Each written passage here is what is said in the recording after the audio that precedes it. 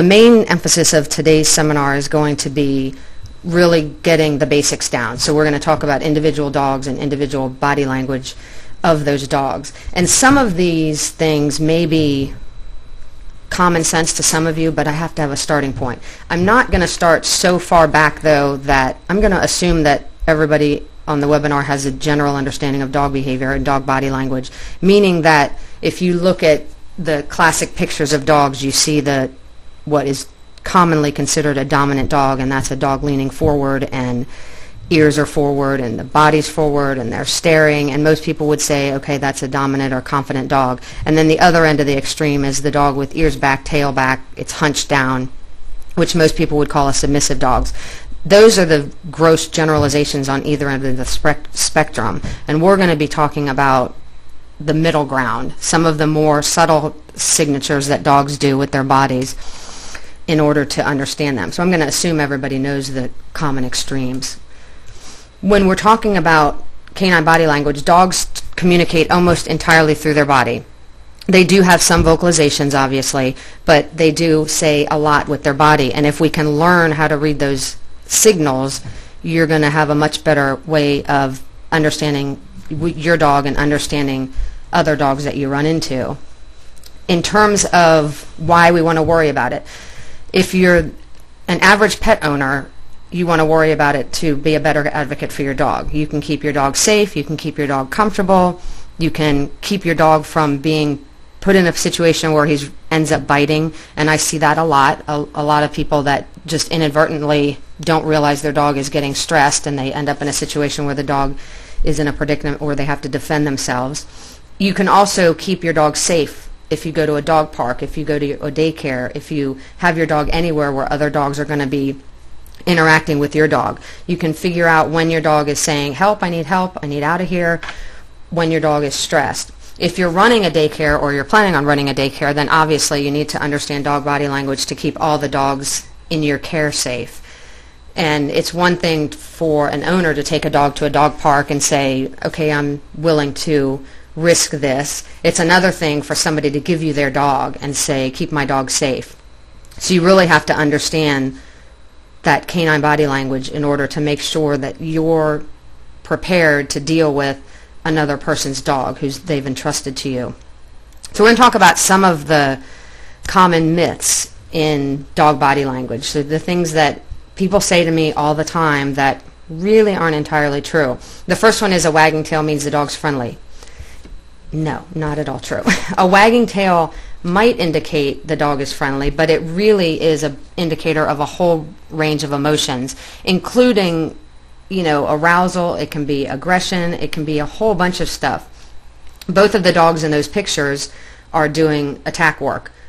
If I had a video running and those were live action shots, those dogs' tails are just wagging, wagging, wagging. They're happy to be biting. They're trained to bite. They like biting. A lot of dogs get a kick out of aggression, so it can be sort of an exhilarating thing. So you're going to see tails wagging with dogs that are aggressive. You're going to see tail wags with a dog that's really, really nervous. You'll see a really fast tail wag. So you can't just say the dog's tail's wagging, the dog is happy, or a dog is friendly. You have to look at the speed of the tail wag, how high or low the dog's tail is, and you have to look at the relationship of the person and the dog. It may wag differently for different people in different situations. So that generic myth of the tail means friendly is not true. Another common myth is that a quiet dog who accepts petting is fine with people. This is the most often heard thing when I have people that come to my office for evaluations or behavioral assessments, is they'll often say, he's fine. He's fine when people approach. He doesn't mind being petted at all. That word fine doesn't necessarily mean he's enjoying it. A quiet dog who's enjoying petting, he could just be tolerating the petting and just holding himself together going, wow, I really don't like this, but I'm not going to do anything about it. And very often those dogs who people tell me they're fine, usually they're not. They really are actually uncomfortable, not happy to be getting petted. And the owner doesn't understand that. An owner thinks, well, he's not doing anything negative or he's not showing any bad behavior, so he's obviously happy being petted. That's not always the case. And very often the dog who is just merely tolerating petting will eventually reach some kind of tolerance level and growl. So you want to make sure that, especially if you're interacting with dogs in a daycare environment, that a dog is not just coping. You want them actually enjoying any kind of interaction they're having, whether it's with people or it's with other dogs. You're not just going to accept the fact that, okay, the dog's tolerating it.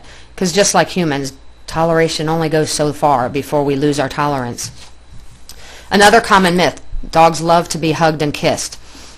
This actually is that humans love to hug and kiss. Dogs really don't like it. In this particular picture, this is actually one of my instructors. Right here, there's actually a goldfish cracker, in case you're wondering how she got that picture. It's a great picture, though, but she has a tiny little goldfish cracker in between her lips, and the dog is eating that. Very good bite inhibition on that dog, because he's not biting her lip while he does that. But the fact that you can take pictures like this and the fact that you can hug your particular dog doesn't necessarily mean the dog is going to enjoy that from another person. My dog gets hugged a lot every day. I mean, I love to hug my dog. And I think for the most part he tolerates that. It's a behavior I happen to enjoy, and I realize that he probably is going, I'm sure if he could roll his eyes, that's what he would be doing. He'd be rolling his eyes going, oh great, she's going to hug me again. At the same token, I will not generally hug a dog that I don't know. If you ever work or go to a petting zoo where there's, little goats and cows and baby animals for children to play with, watch how often they will run up to the baby goat and throw their arms around him. And for the most part, the goats just sort of stand there or they run away. Dogs, not so often. I mean, a lot of dogs will react poorly to that behavior. It is a very common human behavior, though, so we want to make sure that we're teaching people dogs don't really like that. And if you watch the dog while it's being hugged, a lot of times you'll see some of the stress indicators that we're going to talk about today in the seminar. And you'll see that although they may not be pulling away, they may not be enjoying it either. So you have to understand that. And that's important for daycares to know, because a lot, your daycare staff loves dogs, and they're going to be human beings around dogs, which means they're going to be inclined to want to hug the dog and kiss the dog. And you have to really make sure that they understand the signals that that dog might be saying, I don't really like this, to keep the staff safe. Another common myth that my kids and I can do anything to my dog, so other people can do the same thing. Again, dogs tolerate a lot more, just like people do. We tolerate a lot more from the people we know. I'm willing to let certain people, get away with certain things with me, where other people, I don't want them to do that at all. And the classic example is going into an elevator. If I walk into an elevator and I'm with a bunch of friends, I'm going to be a little closer to them than if I walk into an elevator and there's a total stranger in there. And that's the same thing with, someone that comes up and talks to me. If they move too close into my physical space in any situation, somebody that knows me can get a little bit closer to me than somebody that doesn't know me. But then even with someone I know, there's still variations of how close I want. That's the same with dogs. So you might be able to do something with your dog, and an owner might tell you when he drops their dog off, oh, we do these kinds of things to the dog all the time and he's fine. Doesn't necessarily mean you're going to be able to do those things. So that's sort of a generalization. This particular little Pomeranian that's in this picture is sitting on her owner's lap. And she's a very, very needy little dog, and she loves to sit in her owner's lap. She will very rarely go and sit on anybody else's lap. And if you looked at her and tried to pick her up, there's a pretty good chance that she would not like that and she'd run away. So just because she looks, cozy and comfortable on her owner's lap doesn't mean she wants to sit in everybody's lap. And that's the thing you have to understand and be able to recognize. A final common myth, and this is really one of my pet peeves, is that supervision is the key to keeping dogs and humans safe. We hear over and over and over, supervise the dog, supervise the dog, supervise the dogs. We say that to parents. We say that to dog daycare staffs. We say that to owners who take their dog to the dog park. The problem is, if you don't know what you're looking at, supervision is completely useless. So just to stress, if you're a daycare owner, just to stress to your staff, you have to supervise, you have to supervise, you have to supervise, is totally irrelevant if they don't know what they're looking at. Most of the clients that we get who have come to our office because their dog has bitten, and often it's bitten a child. I can only think of one time in all the times that this has happened, and we counsel a lot of people on dog bites. There's only been one time where I know the dog was actually left alone with the child. 99.9% of the time, the dog bites have occurred and the owner has been standing right there. And they always say, I was supervising, I was standing right there. And they were supervising. The problem is that we preach and preach and preach about supervision, but we don't teach what supervision means. And we don't teach anybody, here's the things you're looking for and here's the things you're trying to avoid. And when you see these things, you need to intervene. Those are the things we don't teach. So that's what we're going to try to talk about today, is really understanding what are the split-second instances where you have to go, whoa, that's a stress signal, I need to intervene to help the dog or to help the child or to help the other dog that the two dogs are playing. And you have to be able to do that fast enough. Because if you're waiting for the obvious being growling, snapping, biting, you're too late. You need to intervene long before any of that stuff happens. So gross generalizations, when people tell me, or people ask me, what is a happy dog, what's a nervous dog, what does that look like? These are gross generalizations if you are thinking happy dogs. And most of the time, if I show pictures, people can usually say happy, nervous, not so happy, stressed. They can usually tell me that. But if I ask them why, a lot of times people don't know why. They just intuitively guess correctly sometimes. And what we need to teach is the specific things you're looking for. So, happy dogs, generally speaking, they're going to have curved bodies. They're going to be more rounded. They're going to have relaxed faces. You can see a lot of tension in a dog's face. And there's some pictures later you'll see where you can actually see veins popping out of the dog's muzzles because the dog's so stressed. You want to see playful body postures. So looseness in the dog is a good thing. That's generally going to indicate that the dog is not that stressed. And you're going to see normal breathing pattern. So here you have teeth showing, and so a lot of people, when I show them this, they will say, oh, the teeth are showing, they're fighting. These two dogs are actually playing. If you look at the bodies, it's completely relaxed. So there's no tension, there's no stiffening, there's no, even right here, a bent foreleg. These dogs are playing. Over here, this is a classic play bow stance, a dog playing front shoulders down and then rear end in the air is a playful body language. That's a dog's solicitation to play. And then here, this is one of my clients' dogs. They sent me this picture of the dog on the boat, completely relaxed. You can see it's almost as if you picked up his leg. It would just fall right back down there. So very, very relaxed body posture. So when we're talking happy dogs, those are the things we're looking for. And a big key is how stiff is the dog. Because as soon as a dog starts stiffening, it's generally a bad sign. So the opposite extreme, you have the nervous or the stressed dog. Again, tense body, the closed lips, and we'll talk a lot about sometimes just the closing of the mouth is the first indicator you're going to get that a dog is nervous. Very few people recognize that as a body language signal. Most people completely ignore that. But if a dog's panting and you walk up to it and all of a sudden they close their mouth, that's my first indicator that the dog's uncomfortable. If they start breathing normally again, they start panting again, I'm okay with that. But if they stay stiff and they stay with their closed mouth, I'm going to be a little bit more cautious about approaching that particular dog. Any kind of change in breathing pattern. So you might see it where a dog comes in from outside and they just get into the daycare room and all of a sudden they're panting really heavily. They haven't exercised, they haven't done anything, they're just really panting heavily all of a sudden. That's a stress indicator. That's the dog going, whoo, kind of like hyperventilating almost. They'll start panting really quickly. Sometimes you'll hear it if they start playing a little bit too crazy. Obviously they're going to be doing it if they get tired, but I'm talking about a change in breathing pattern that doesn't correlate with exercise. It's just they start breathing differently because of the stress. And then again, rigid or a straight body.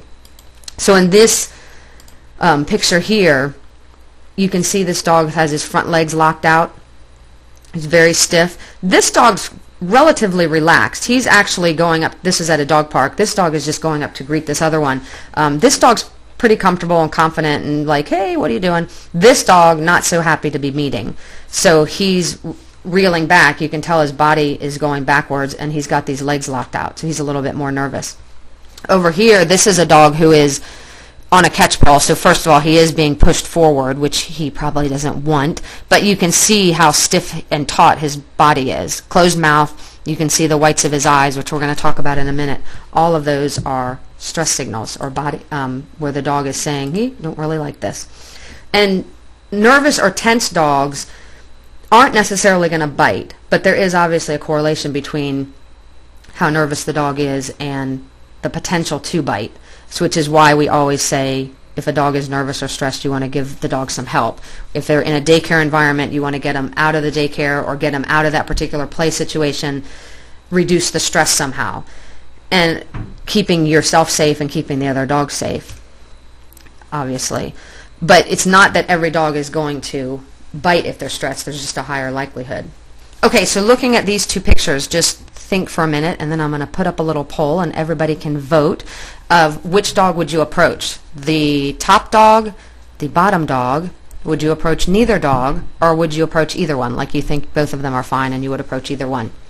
So just think about that, and I'm going to put up a little poll, and everybody gets a chance to vote. Top one, bottom one, neither dog or either dog. I'll give you a second.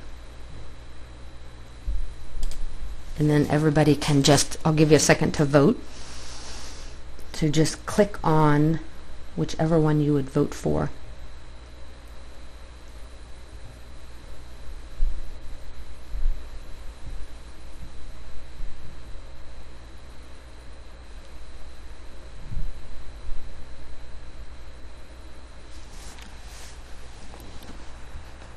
I'll give you like 5 more seconds.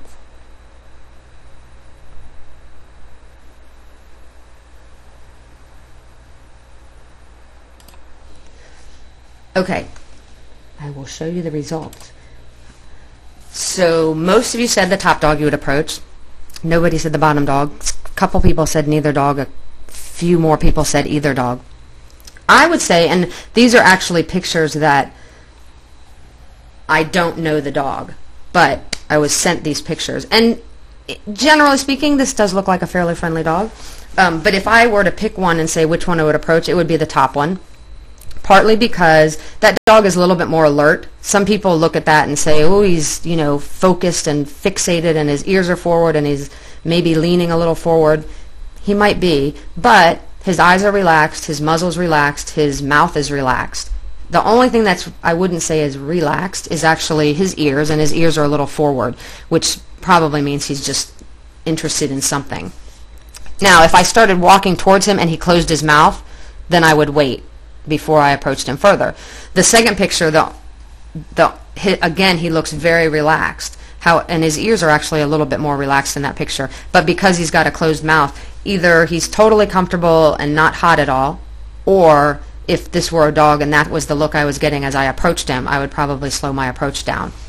So, and again, it's not going to be a forever decision. So in other words, if I start approaching that top dog and he suddenly closes his mouth and stiffens, I'm going to stop walking forward. But if within a second he goes, oh, you're just a person, no big deal, and he starts panting again, I'm going to keep continuing forward. So it's not going to be that I'm going to say, okay, never going to approach him. It's a continuum.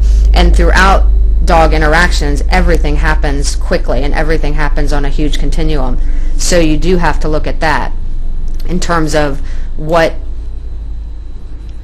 are you going to do and how are you going to react. It's never just a stationary one decision and then that's the end of it. So common stress signals. There are tons and tons and tons of stress signals. And when I'm talking stress signals, I'm saying things that dogs do that indicate they're a little bit nervous. So there's some discussion that stress signals are done in order to calm the dog down. Some people say they're done in order to calm the approaching animal down. And there's differing agreements on that. What I would say for sure is that stress signals are things that dogs do when they're nervous, when they're just feeling a little uncomfortable. And again, it doesn't mean they're going to bite. It just means they're going, okay, this is a little weird. And maybe a second later they'll change. But you want to be keying on these things the instant they're happening, particularly if you have dogs playing, because then you're reading really fluid motion in a large number of dogs. So it's hard enough when you're doing it with just one, but when you've got a group of dogs playing, you're trying to identify some of these things really quickly in a large number of dogs. And if you key in on specific things, it'll just help you, and it'll help if you're teaching your staff. So some of the common ones that I would say are relatively easy to identify and easy to teach others are listed here. And I'll show some pictures of these. But avoiding eye contact is just turning away from the dog. The closed mouth we talked about. Dilated pupils, where the pupils are really large and actually appear to be reflecting light. That's one of the biggest ways you can tell dilated pupils. Drooling, and I don't mean some dogs just drool. So I don't mean the dog that just drools because it's a particular breed. I'm talking excessive drooling that's out of context with the breed or with the situation. So you'll generally see a lot more drooling. Half moon eye is where you can see the whites of a dog's eyes, and it usually means they're not quite staring, they're sort of looking out of the corner of their eye. Lip licking is exactly that. You'll see the tongue flick come out of the dog's mouth and flick its nose. Often the faster it does it, the more nervous the dog is. Panting irregularly, which we talked about. Piloerection is the hair standing up on the dog's back, which a lot of people say that is aggression, and it might be at times, but most of the time I see it's just an arousal in the dog or an excitement. It's just the dog going, whoa, kind of in over my element here. Doesn't necessarily mean the dog's about to bite. It's just, again, it's just another sign that the dog's getting a little bit unsure of himself. Shaking off is what dogs do after they take a bath and they shake. They also do that when they're a little bit nervous. It's often sort of a gathering situation where they're just kind of like, whew, that was stressful, I need to get myself together. Then you'll see them shake off. We will see it a lot if we approach a dog and pet the dog for a second, and then the dog decides they don't want to stay with us. They'll walk away and shake off. It's almost as if the dog is like gathering himself again, saying, whoa, that's kind of stressful, but I got to shake off and readjust. And then yawning. Yawning, very often people will say when their dog yawns, oh, you must be bored. And it's really not the dog being bored, it's the dog being a little nervous. We see it a lot in training classes when owners are doing a stay. So they'll tell their dog to sit and stay, and they'll walk away, and as they're walking away, the dog lets out a big yawn, which is the dog going, I'm not really sure what we're doing. But almost always the owner turns around and goes, oh, you can't be bored right now, we're in training class. But it's not a boredom situation, it's the dog being a little bit nervous. So eye contact avoidance.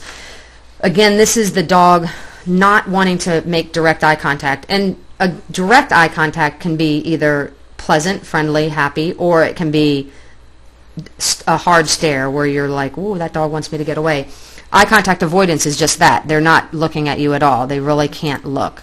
And so this dog here, this was a dog I was standing right in front of it for quite some time, and he just could not look at me, ever. You can also see in this dog the whites of its eyes. That's that half moon eye.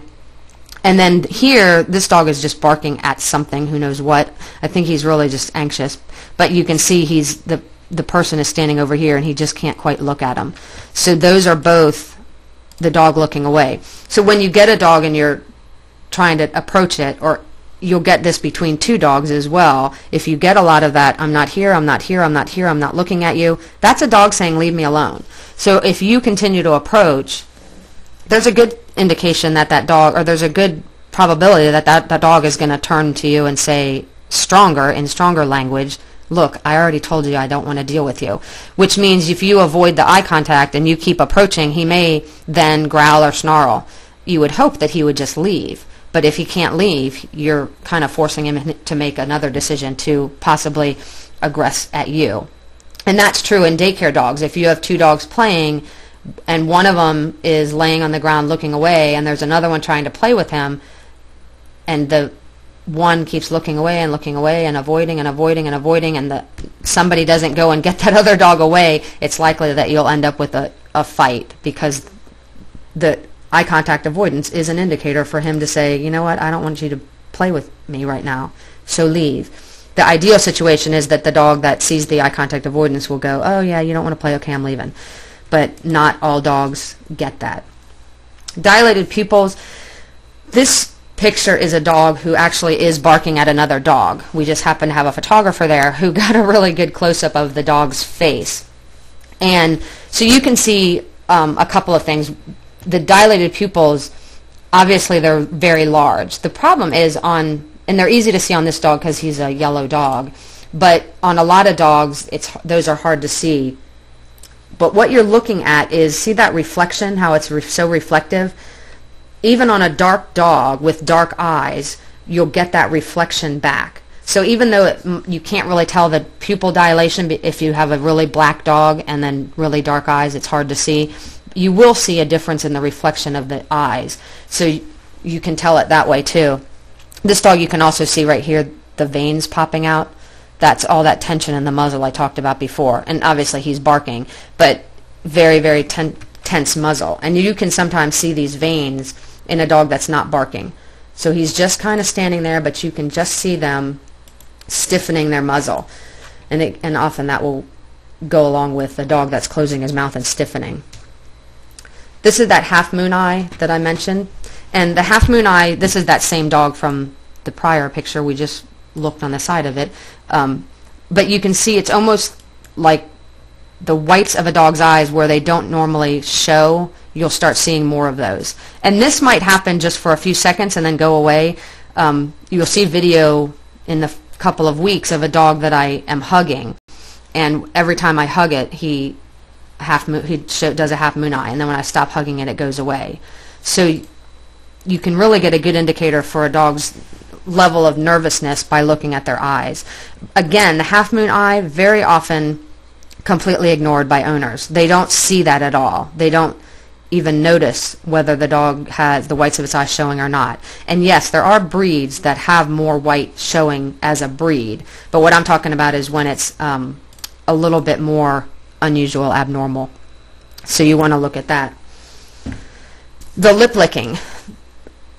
This is again one of the easiest things to recognize is a dog licking its lip. So often ignored. So most owners won't even notice this at all. And you'll get lip licking like multiple times and an owner pays no attention to it because most of them don't recognize this as a stress signal. But you can see it, and you'll see it in very relaxed dogs, it does mean that they're starting to get a little bit nervous.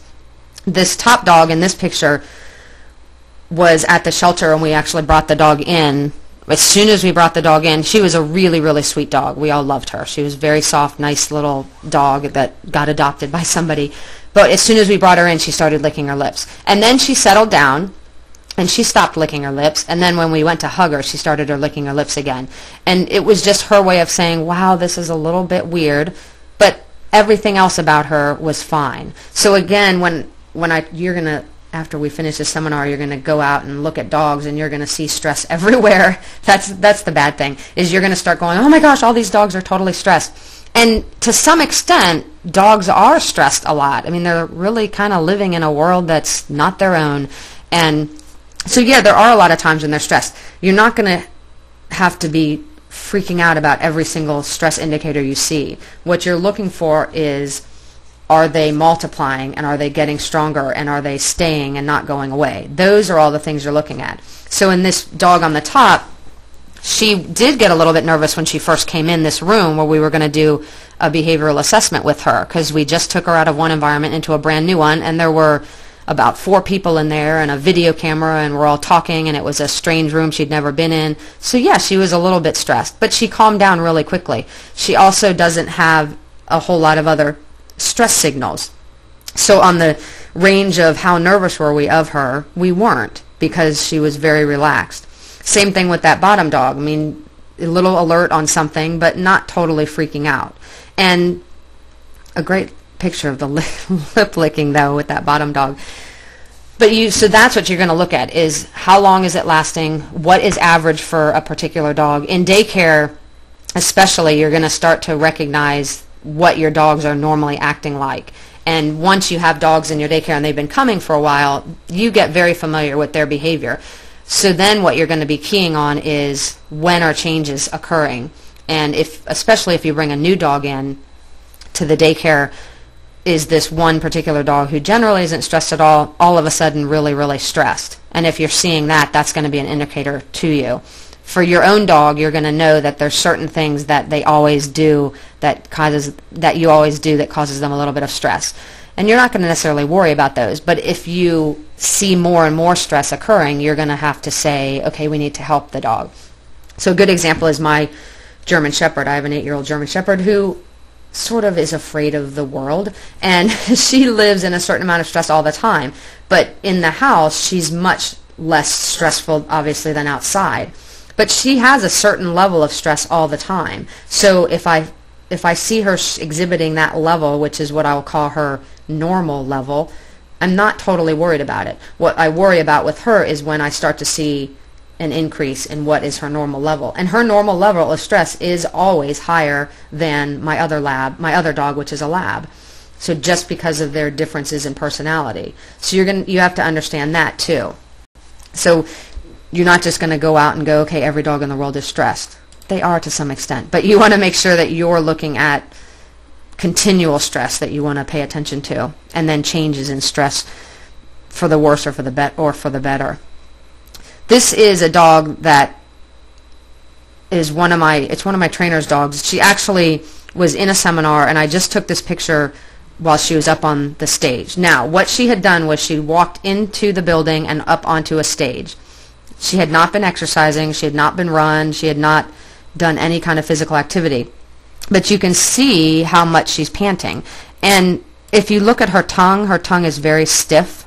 That's not, if you think about a dog who's been exercising and they are panting because they're tired, their tongue is generally like flopping all the way, out and over to the side, and it's very, very relaxed. That's not the kind of panting she's doing.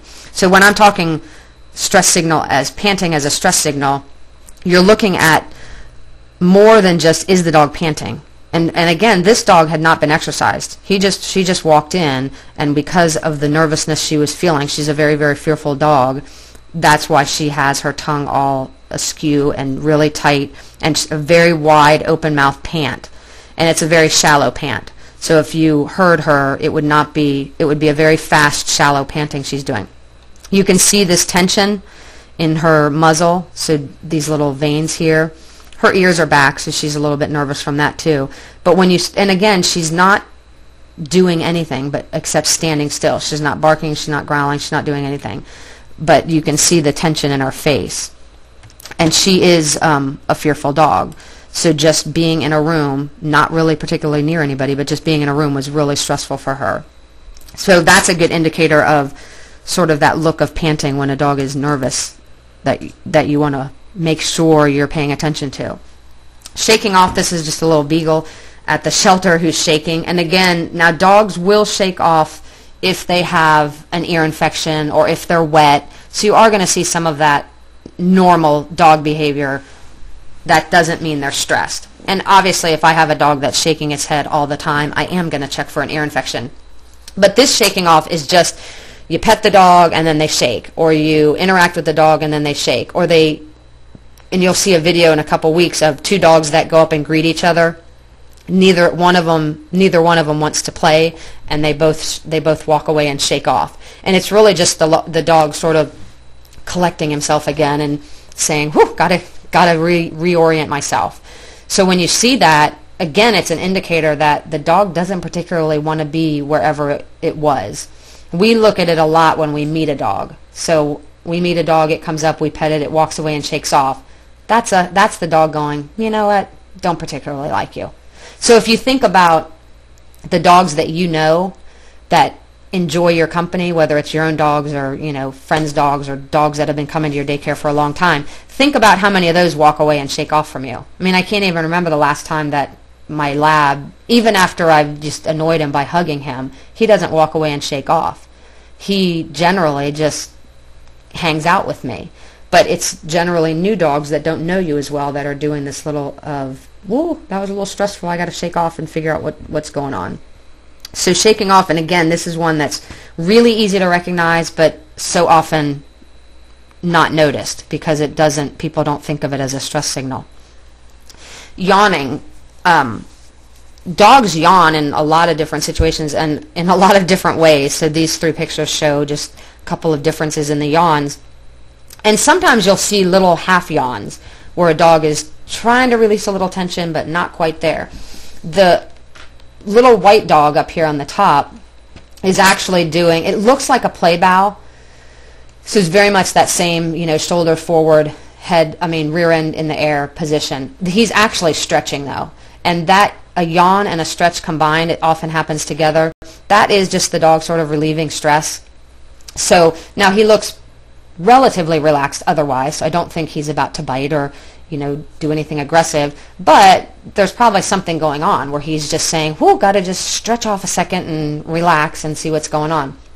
So you want to look for that in your dogs in daycare. If you've got a lot of dogs that are yawning over and over and over, you need to help them. You need to get them out of that situation. Again, if it's one yawn and it goes away, I wouldn't worry about it. But if it's a yawn and dilated pupils and drooling and you start having multiple things happening, then it's something that you want to pay attention to and make sure you can intervene somehow to help out the dogs or the people that are interacting with them.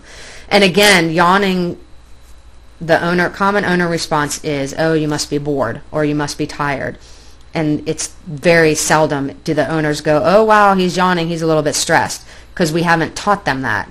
So very often we'll talk to owners whose dog has bitten, and they'll say, I just thought he was tired, he yawned a little, or he's turned away from, whoever approached, and then all of a sudden he bit.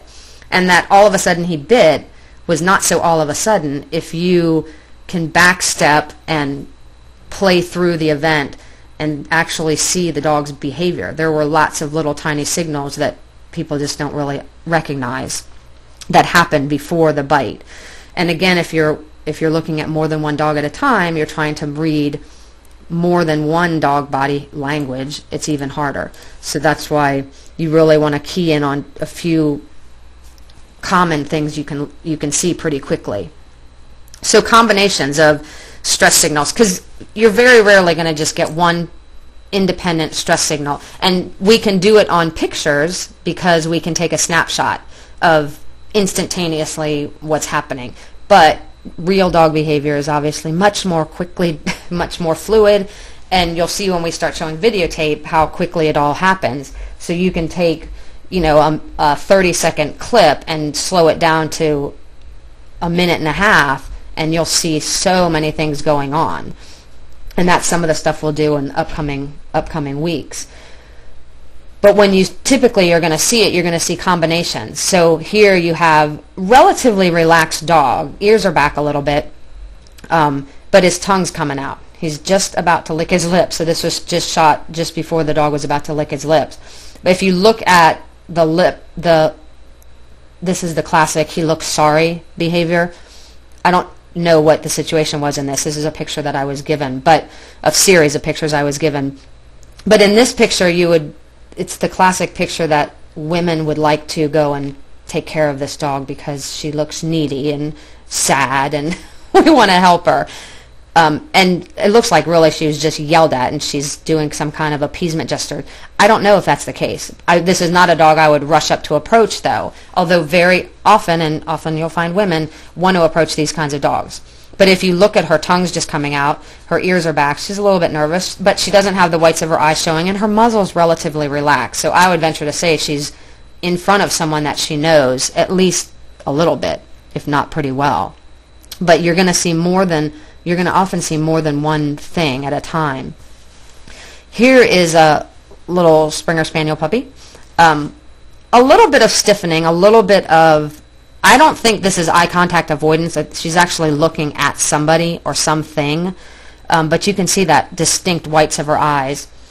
And she just seems a little bit stiff in her shoulders, right around her legs, so all in this area. But huge whites of her eyes. That's not normal. And again, this is a snapshot, so I don't know, 2 seconds later she may have been completely relaxed and playing and wiggling all over. But in this snapshot picture, I would say, whoa, she's a little bit worried about something. And look at it and say, whites of the eyes, big, that's a big issue. And a little bit of stiffening, which in her shoulders, I would say is the other issue. This is this is the dog that I showed early on that had the eye contact avoidance. And now what I've asked the owner to do is pet her, because I was not going to pet this dog. I was with this dog for about an hour. And this is the one where the owner would tell me that the dog loved being petted, loved all people, and was fine with them. And that was not what I was getting. And this picture here was, we had been in the room for about an hour. We're in a big, huge warehouse, about 6,000 square feet, a little over that. There's nobody in the room except the owner, me, the person who's videotaping, which is another one of my instructors, and then there's another dog there, which is the dog that this dog lives with. So this is not, in the scheme of things, is not a high-stress environment. There's just a few people in a big room hanging out with this dog for about an hour. And the owner kept telling me she's really friendly, you can pet her. She was showing whites of her eyes. She never opened her mouth to pant normally or breathe normally. So I asked the owner, well, then can you pet her? And then this was actually a still shot taken from the video camera. But as soon as her hand came down, his tongue came out. You can see the whites of his eyes here. And just pretty stiff overall. It's hard to tell because the dog is so shaggy. But if I had played this in live video, it would look about like this. This dog very seldom moved at all. It was almost like catatonic. But this is the owner's hand petting the dog, and the dog's tongue comes out. So not particularly thrilled to be petted even by his own owner. I mean, not that he was going to bite his owner, but he was just nervous. The whole environment was nerve-wracking to him. Okay, so here's another, which dog would you approach? Hopefully this is a little bit easier. Would you approach, these are both little puppies. So would you approach the dog on the top, the dog on the bottom, either dog you would approach, or neither dog you would approach? So I'll let you vote on that.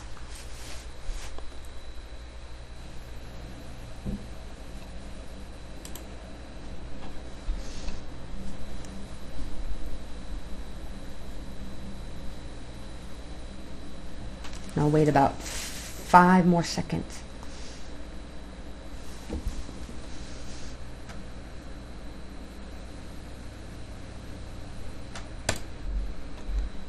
Okay, so here are the results of that one.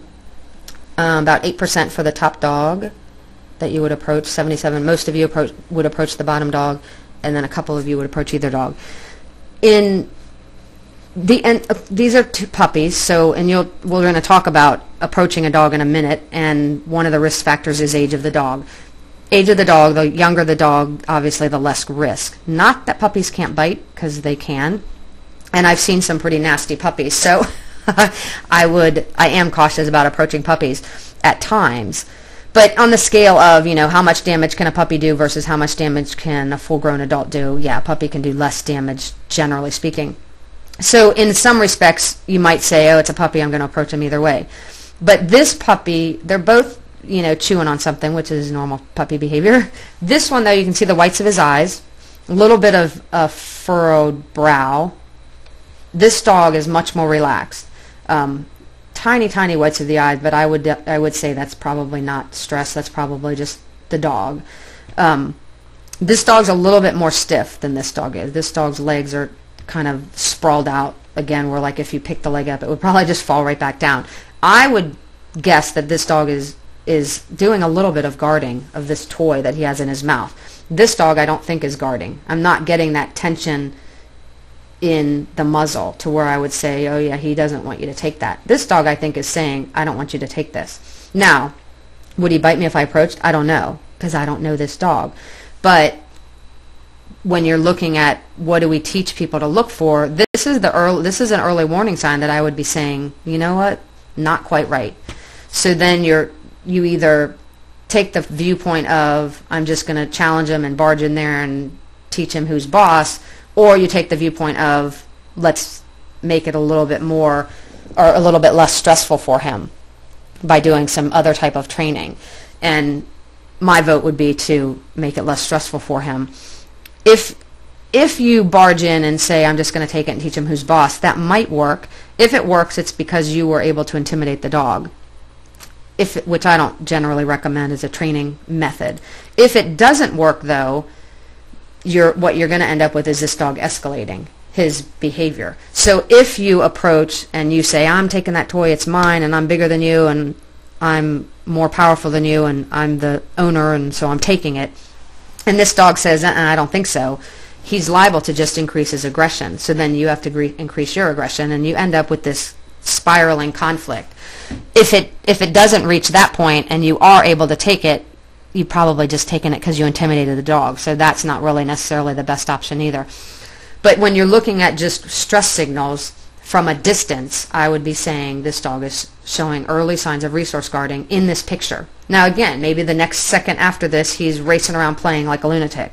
But in this snapshot of a picture, in terms of teaching people, I would say look at his eye, the whites of his eyes are showing, look at the furrowed bow, look at the little bit of stiffening, and I would say that's an early warning sign. And resource guarding, which is a dog that wants to keep something it has, whether it's an object, you can have dogs that resource guard things like toys or food or a Kleenex box or whatever, things that they have. You can have dogs that resource guard people, so a dog may guard you, and especially in a daycare, it's not uncommon that a dog will move against one of the daycare staff and then guard that daycare staff from other dogs. From other dogs that come up to that person. You can have dogs that resource guard locations, so laying on the bed and they don't want other dogs on the bed or other people on the bed with them.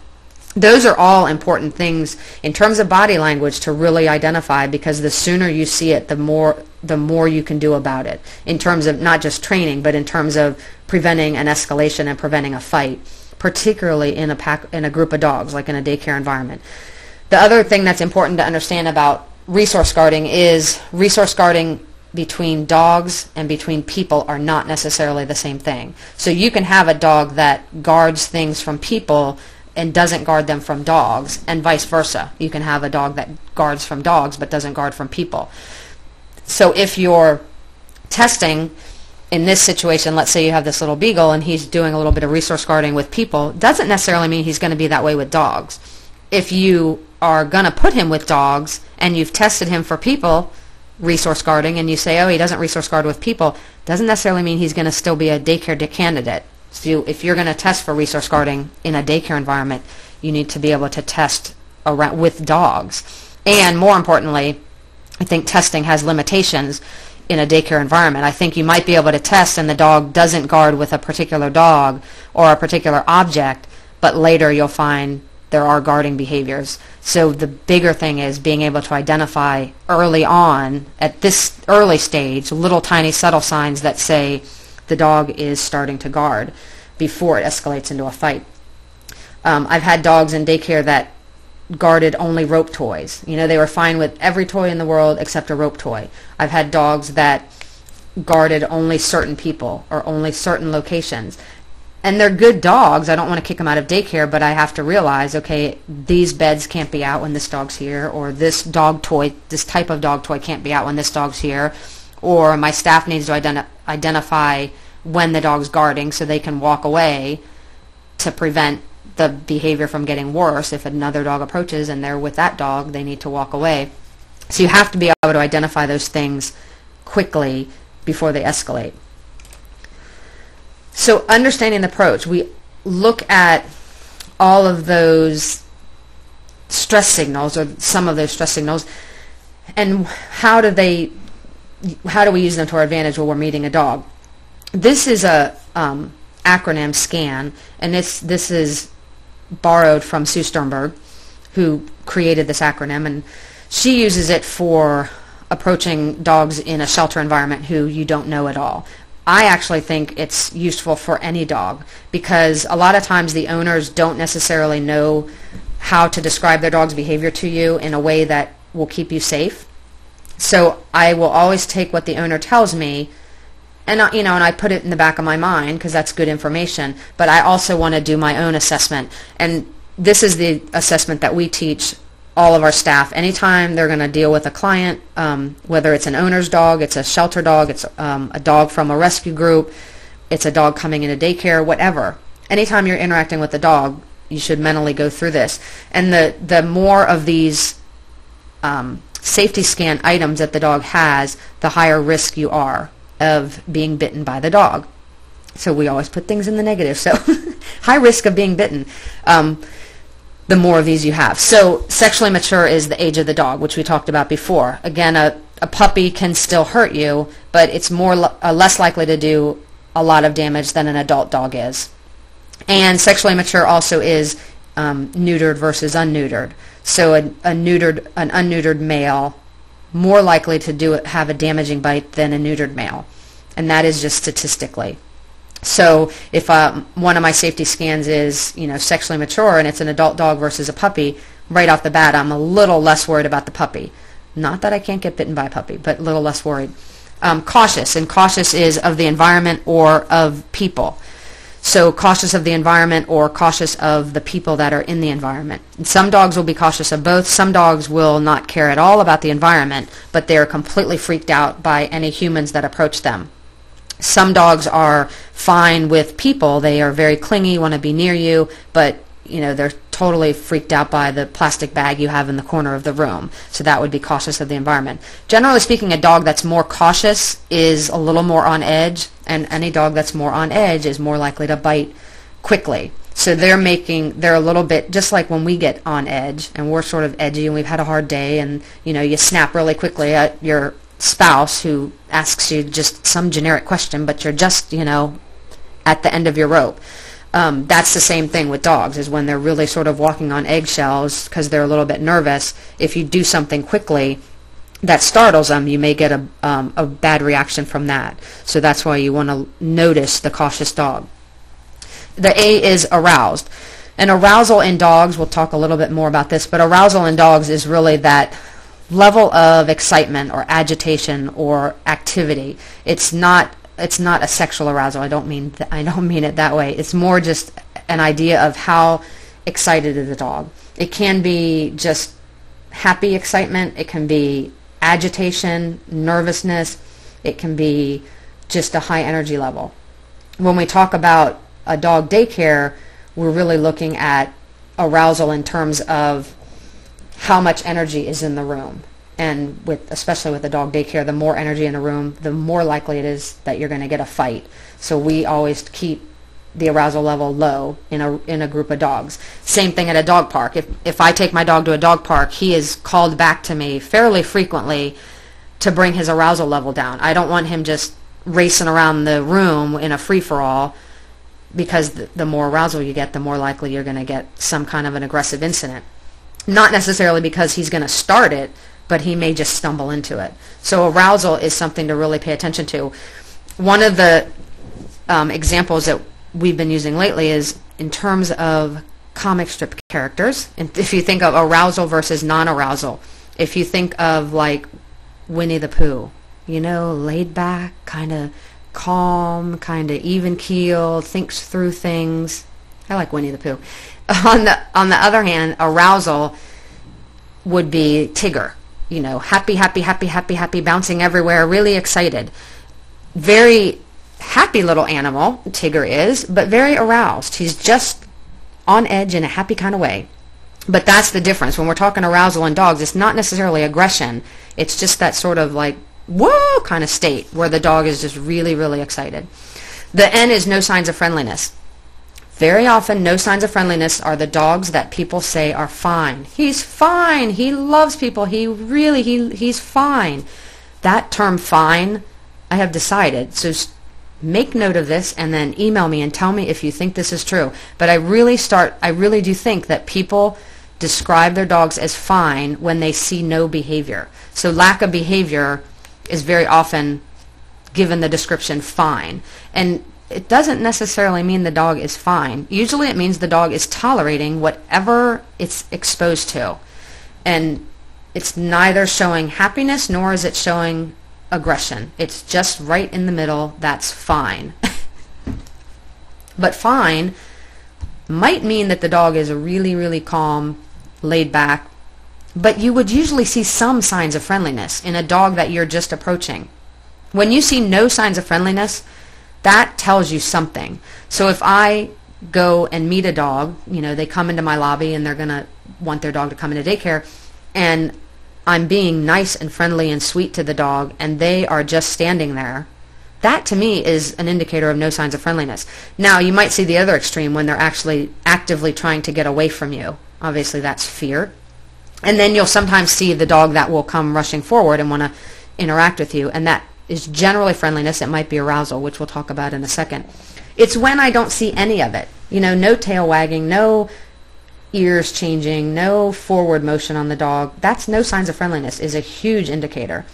And the owner that then says, oh, he's fine with people, I'm always very, very cautious about that, because not approaching me is an indicator right off the bat. So we teach our clients and we teach our daycare staff, you always want the dog to come to you, and your owners know this. Like the owners who have fearful dogs will say, he's fine as long as he comes up to you.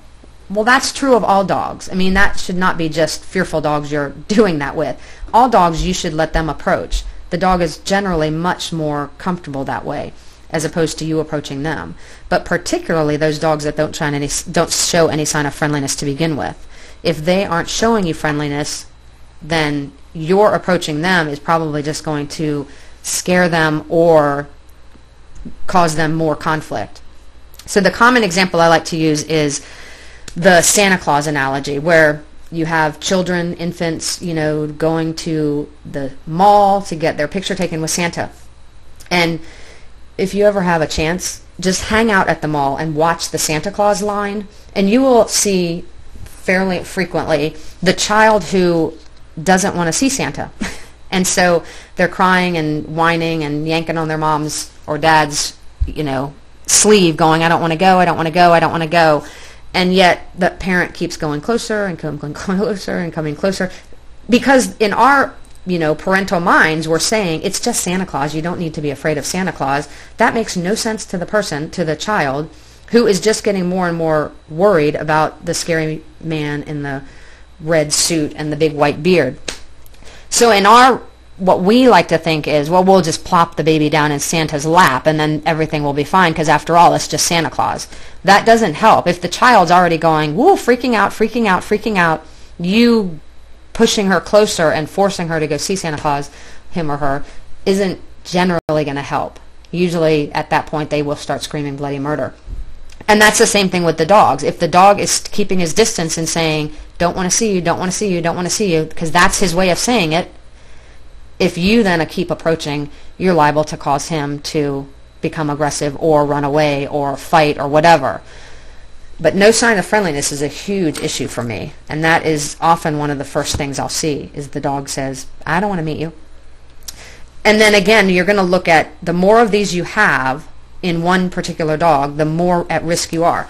Now, when we do this, it's just taken me several minutes to explain it. When I look at a dog, I go through the safety scan instantaneous. It's, it happens within seconds. When you're first teaching whether it's your family, your staff, your new people that are working with you, when you're teaching them, I would force them to go through it verbally and say it out loud so you can talk about it. But as you practice it, you're going to do it instantaneously. It'll take you, nanoseconds to come up with this, I'm safe, I'm not safe, I'm really, really not safe, or, I'm not too worried at all. And then you're going to assess that continuously as you interact with a dog. And these factors, I think, are just as applicable to dogs meeting another dog. So if you have an older adult dog who's cautious or aroused, maybe both, not showing a lot of friendliness towards another dog, that other dog is at high risk. So when you're doing dog-to-dog introductions, which we're going to spend an entire week session on, that becomes an issue too. Now, in terms of that friendliness versus arousal issue, when I say, the dog should approach you, and that's much better, or let the dog, come up on its own, the thing you have to look at is there's three basic ways that a dog can approach a person or another dog. There's a sociable way, there's an avoidance, which is basically they don't approach, and then there's arousal. Arousal is very often mistaken for friendliness, and you'll see some videotape on this in the upcoming weeks, but So often arousal, people will tell me, oh, look how friendly he is, he loves you. And it's not, I'm not seeing friendliness at all. I'm seeing high arousal. So sociable dogs that are approaching, they will come up to you and they want to interact with you and they want to stay with you. They might walk away, they might even shake off, but they'll turn right back around and come right back to you. So sociable dogs, the key is they want to stay with you. And when you start petting them, they like it and they stay to get more of it. If you stop petting them, the social dog, you stop petting, typically they will ask for more. They'll lean into you, they'll lean onto you, they might paw at you. They'll try to solicit your attention, they'll try to engage with you. The dog that's avoiding, obviously, is not even coming to you. They're staying away, actively getting to the end of the leash to try to get away from you. Those are the ones you're going to use a lot of caution with because they're a little bit nervous. But then you have the aroused dog. The aroused dog will come barreling up to you and appear just like the social dog does. But if you start petting the aroused dog, usually they will leave. And if you don't pet them, they don't care. All they will do is sniff you from head to toe. I mean, they'll sniff and sniff and sniff and sniff. They'll sniff your shoe, they'll sniff your pants, they'll sniff your arm. They just want to check you out. But as soon as you start to pet them, they will duck their head and move away, or they will duck away and go to a different side of you to sniff the other side of you. So the difference between the aroused dog and the sociable dog is the sociable dog stays and wants to be petted. The aroused dog doesn't. So we do a lot of assessments with owners who tell us their dog is really friendly, and what we're seeing is arousal. So we'll have often another person come in and we'll have them meet this dog, and we'll tell the owner, okay, watch. And generally what the dog will do is they'll rush up to the person, they might even jump on them, and they look really excited. So they do look happy, but they'll sniff and then walk away and usually go past the person to, whatever's behind them. And if you look at it in that sense, you can tell that it's not a dog that wants to interact. It's a dog that wants to check somebody out and then move on. This is really key for dogs that are in a daycare, because you will get a lot of owners that will bring high aroused dogs to daycare and they think the dog really wants to play. And the dog might want to play, but they're really aroused. And so what you're seeing is not, ooh, yay, I want to play. It's, ooh, wow, I'm very aroused and crazy and I just want to use up my energy. And they might be really playful dogs once they get going, but I would always be more cautious of the dog that comes barreling into a room full of other dogs just raring to play. That's really not the most polite greeting behavior from one dog to another. So high arousal is a huge issue in both dogs meeting people and dogs meeting other dogs that you want to watch out for. And very often you're fighting against what the owner is telling you, because the owner is telling you it's a really friendly dog, and you don't necessarily have to tell the owner you disagree, but you have to know that you need to look at it from a different level than what the owner's looking at. Arousal and aggression. This is why I'm really harping on arousal today. As we go on in the webinar, you're going to see a lot of video footage, and we'll be talking about why arousal is such an issue with dogs. Arousal and aggression is very closely linked. So again, I talked about arousal as that high state of energy, that really excited, sort of that Tigger behavior in a dog. Might be really playful. The dog just might be full of energy wanting to play. It could also be extreme stress. Often it's a combination. It might be a dog that really wants to play, but they're just starting to get a little bit excited or overly excited. The bigger thing to pay attention to is that arousal is very closely linked to aggression. And a highly aroused dog, it can bleed over into aggression really quickly.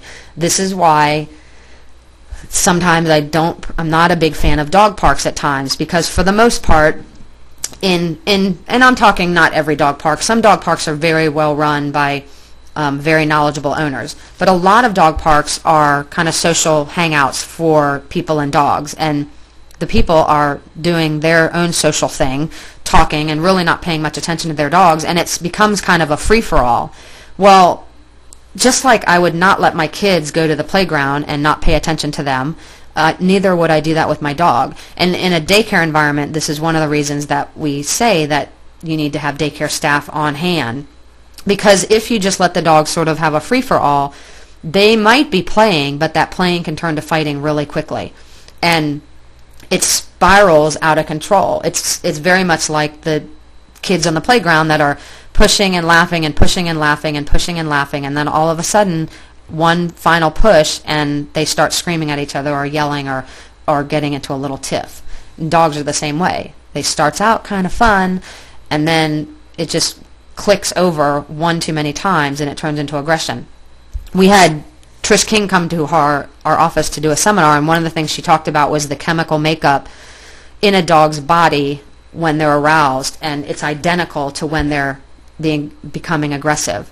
So the chemical makeup is exactly the same, which I thought was interesting, because I always knew that arousal was linked to aggression, but it's really not just behaviorally, but physiologically it's linked as well. So when you get this high state of energy in a dog, you want to calm them down. In our play groups with our owners, we calm them down by having all the owners call their dog to them and have them sit and just take, a 30-second break. If I take my dog to the dog park, I routinely recall him to me, have him sit, and then I let him go again. It's not, 40 minutes of training. It's just a quick, you come to me, let's calm down a second, okay, go play. That's what we have our owners do in our play groups. That's what daycare should be doing. So when the dogs start getting a little bit too rambunctious, they need to be settled down. They need to physically, you need to go in between the dogs that are too aroused so that they notice you and they go, oh yeah, okay, we should calm down. If you have one particular dog that's causing all the arousal, that dog needs to be put in a crate to be given a 1 or 2 minute timeout, just to let his arousal level come down, and then let him back out. But this is why when you get a dog that really, really wants to play and they come into your daycare raring to go, it can often get the whole room into such a high state of arousal that it can be detrimental to the room as a whole. So arousal, and I'll talk about that through the next couple of weeks, arousal is a very big thing to pay attention to. If I'm meeting a dog for the first time and he's very, very highly aroused, I am going to keep my behavior relatively calm to hopefully calm the dog down. The last thing I want to do is get a highly aroused dog more aroused, so I don't want to be doing a lot of horseplay or a lot of excitement. We did a behavioral assessment on a dog that was really highly aroused one time, and one of the parts of the assessment is see if you can get the dog running around and playing. And with that particular dog, it ended exactly as we thought it would. If you got him more aroused, he would start to bite. In a fairly aggressive way. So arousal and aggression is really important to pay attention to, whether it's a single dog you're meeting or if it's a group of dogs playing together. These are some of the resources that I would recommend if you're interested in doing more research or looking at more videos or looking at some dog footage, pictures or videos or photos. These are some of the best resources. The Calming Signals book by Turgid, she's sort of the person that started the whole idea of calming signals or stress signals. Language of Dogs is a fairly new DVD that just has come out within the past year that has lots of video footage of individual dogs showing individual stress signals, which is a really good DVD to watch. Patricia McConnell's book, which just came out a few months ago, has a lot of descriptions of the stress signals, and is another good resource. And then the Suzanne Hetz VHS also has individual body postures, so if you want to look at those. We have about 15 minutes or so left. If anyone has any questions, I'm going to open it up for you to just type any of your questions in. I haven't gotten any so far. If nobody has any questions, then we'll end a few minutes early. But if anyone has any questions, they can just type those in, and I'll give you a few minutes to do that. We also have the Yahoo group. If you are not on our Yahoo group and you want to be, just send me an email. You should have gotten an invitation. The Yahoo group's completely voluntary. You don't have to be on it if you don't want to, but it's just a way in between sessions that we can talk to one another through that Yahoo group. So if you have questions, during the week, you can post it on the Yahoo group. You can also just email them directly to me if you don't want to do the Yahoo group. But if you do it through the Yahoo group, then everybody will obviously see it. Okay, one of the questions is what is piloerection, and I'll show you that on some of the video next week. But it's basically when the hair on the back of the dog's neck and back stand up. So it's that hair going the opposite. Kind of if you think of a Rhodesian Ridgeback, how they have that ridge. Well, it's that on a dog that doesn't have a ridge normally. It's just their hair stands up on their back of their neck.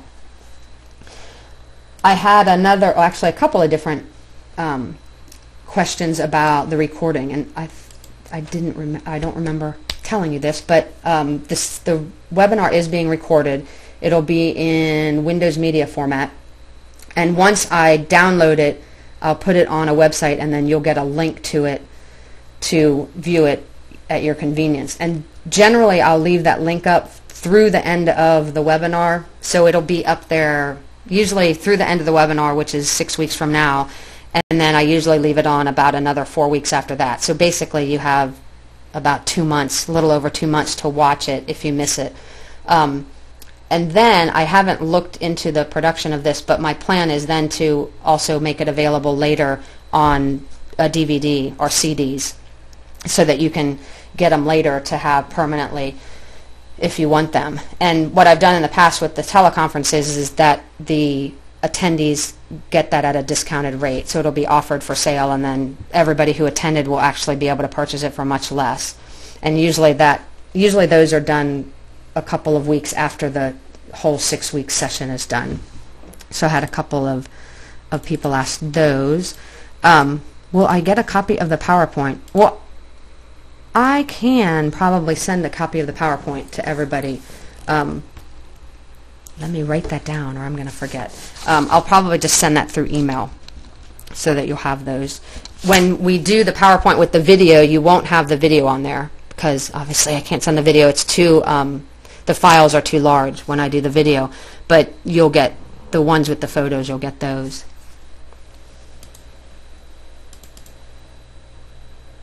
Another question was, do you allow more aroused dogs to come into the playgroup after it's been formed for a while? And do you do anything to make them tired, like the treadmill? I don't. Well, let me start back over. I do let dogs that are aroused come into the playgroup, but I usually will wait for them to calm down a little bit. In other words, if they're standing at the gate, just barreling ready to go, and they're just really super aroused, I generally will just keep them at the gate for a few minutes. I might even take all the other dogs. I might even take them into another room where they can't see all the other dogs, just to let them calm down for a second. And then I will let them come into the group, assuming that they've already been introduced, because there's a whole different way to introduce a brand new dog to a group of dogs. So I'm talking, this is how I would do it with a dog they've been to daycare before, they know most of the dogs, I know them. I'm going to let them settle down a little bit, and then I will let them come into the group. I don't do anything to make them tired, although I have seen a few people who do talk about bringing a dog and putting them on a treadmill. I think there's advantages to that. I think it is a good way to get a dog tired so that they can come into the group a little bit more calm, but I never felt like I needed to do that. Now, I do have rules about when people can bring their dogs. So if they're bringing their dog in the morning, ideally, most of my dogs were there by 9. So I had very few people that would show up like at 11 o'clock because my policy was that 11:30 they were going for a nap time. So if you showed up at 11, the dog was going to spend half an hour out and then go into a crate. And most people didn't want to do that, so they usually brought their dogs in early.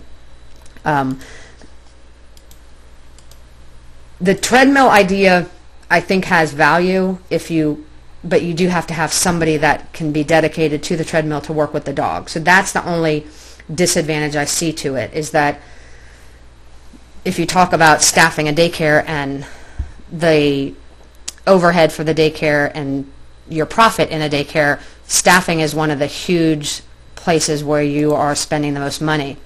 And that's with the staff watching multiple dogs. You have one person watching 10 to 15 dogs. Now if you say you have to have one person out of the room to stay, because if you're going to use a daycare, a treadmill, I would say it has to be separated from the other dogs for safety, and somebody needs to stay with the dog. I don't think you should just hook the dog up to the treadmill and leave, because that's really dangerous. So that's the only thing you have to look at is staffing-wise, can you do that, and is it affordable? Because I would say for a treadmill to be effective, the dog would have to be on it probably at least 10 minutes, probably more like 10 to 20.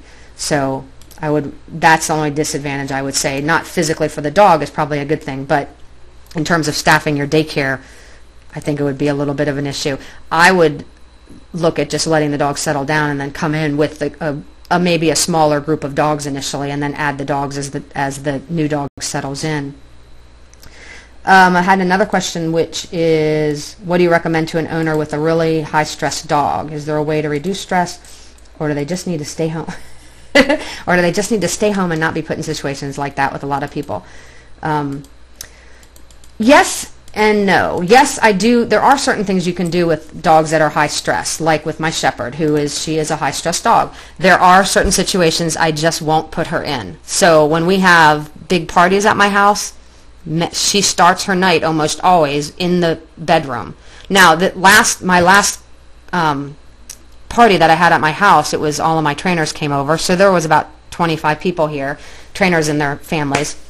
And typically what my dog will do is she will seek out a private space. That's how I know, why am I forcing her in this situation? If I give her an option, she will generally go upstairs into the bedroom and lay on the bed. She wants out of the activity. This last time I had her out, though, she actually stayed with the party. It was really funny to me. But I've had her now for 5 years, and we've done lots of confidence-building stuff. So normally with a stressed dog, I recommend confidence-building behaviors.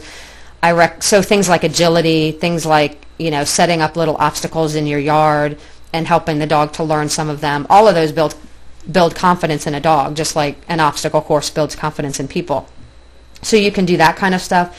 You can do basic training. Anytime the dog has an idea of what they can do as opposed to being afraid, if they're feeling scared but you can tell them to do a trick, and now all of a sudden they're like, oh, we're in like trick mode, okay, that changes their state of mind. With my Shepherd, if she's really, really nervous, I can often bring out a tennis ball, and her state of mind completely changes because she's so fixated on the tennis ball that she becomes in a fun mode. So giving tennis balls to strangers was a great way to work with her. Here, toss my dog a tennis ball. Because you can't, just like you can't be happy and angry at the same time. You have to choose one of those emotions over the other. And so if there's something your dog really, really likes and is really, really motivated with, you can use that as a training tool. Treats are often the same way. For my Shepherd, the tennis ball actually was better than treats, because in a lot of stressful situations she won't eat. So for using treats with her, for having a stranger give her treats didn't always work. But most of the time she would take a tennis ball from a stranger.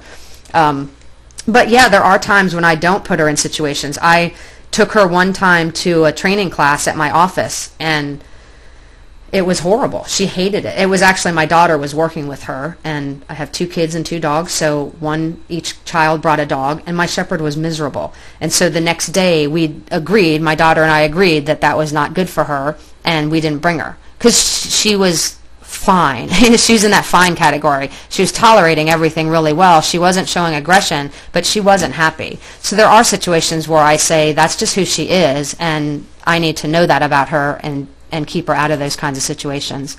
So that's sort of a multiple answer for that. And then I had another question on what are the best tools or DVDs to use to train staff members.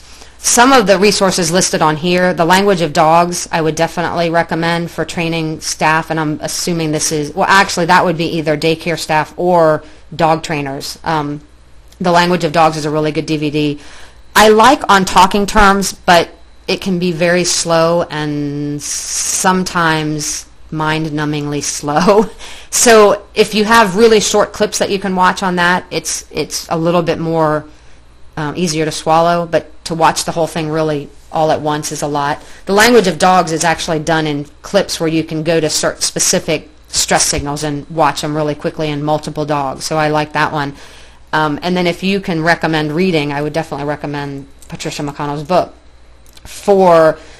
I also will shamelessly plug my book, is another one that has excerpts that your staff can read. There's a whole section in my book which is all about dog daycare on staff behavior. And staff behaviors, body behavior in dogs for your staff to read. I'm in the process of working on another book, which is actually a staff training manual for dog daycare owners, which I'm co-writing and hopefully will be out in September. So I would look for that too in the upcoming months. But that is going to be geared specifically towards training staff, and it'll be done as a workbook type of program where they read the book and then they take a test, which is located in another workbook. But right now there's really nothing out there that's like that specifically tests your daycare staff. But in the meantime, I would look at some of those other DVDs. That should help. Okay, I think I covered all of the questions. And we will meet again next Thursday at the same time. If you have any comments or suggestions or questions or anything, feel free to email me directly or email the Yahoo group if you want to be on that. And otherwise, I will plan on talking to everybody in about a week if I don't talk to you before then. But I appreciate everyone's attention, and I hope that this was helpful to you. And starting next week, we'll be having some video footage as well as pictures. Our next week's topic is, let me pull out my sheet, next week's topic is going to be on play style. So all the various types of play styles you'll get when dogs are interacting with other dogs, and to some extent with people, but really when they're interacting with other dogs. So that's what we're going to look at next week. All right, well, I will talk to everybody later, and thanks. Have a good evening.